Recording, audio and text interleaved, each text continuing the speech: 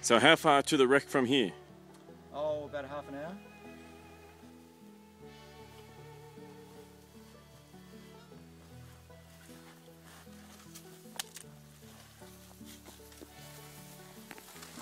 So Matthew, we finally made it. Where exactly are we?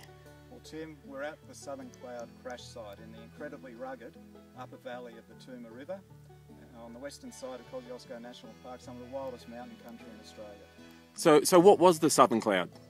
Southern Cloud was one aircraft, part of a fleet in a new airline launched by pioneers Kingsford Smith and Charles Owen.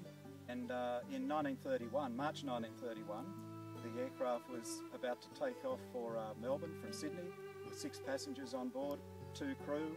The crew, pilot Travis Shortridge and co-pilot Charlie Donnell, they knew they'd have windy and rainy weather to fly into, but what they didn't know was that after they took off, the Weather Bureau revised its forecast to virtually cyclonic conditions over the Australian Alps. The plane did not make it to Melbourne, and despite a huge search in succeeding weeks, it just had disappeared into thin air. So how was it found? How was the mystery solved? Well, it did become a major aviation mystery. It was Australia's first major civil aviation disaster, and even in world terms, it was one of the longest running missing planes up until 1958, 27 years after the wreck.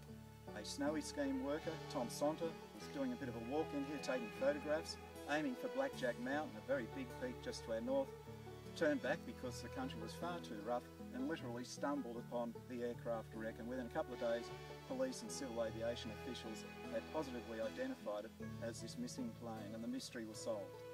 And what's the legacy of the mystery of the Southern Cloud and it being found? Okay, well, as you can see, there's not a lot on the site because it was a huge souveniring effort in the weeks succeeding the discovery, but there is this memorial framed by pieces of the aircraft. There are other memorials. There's one in the main street of Cooma.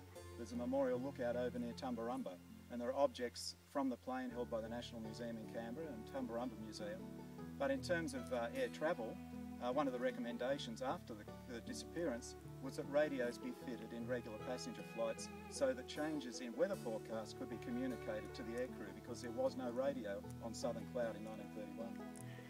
Now, this isn't the easiest spot to get to, but you've been here 6 times, is that right? It's my 6th visit in here. I first came here in 1984 when I was writing an article for the Canberra Historical Journal, and we actually camped up the hill here and stayed overnight, which was a very moving experience for the first time. Since then, of course, bushfires have burned through. It's become a much more difficult place to get to. But in 2008, the 50th anniversary celebrations, where Tom Sonta came in with others, I was fortunate enough to be part of that, and that helped to open up the track a bit more, and we've been able to get through here today. But without the track, Southern Cloud would disappear once again.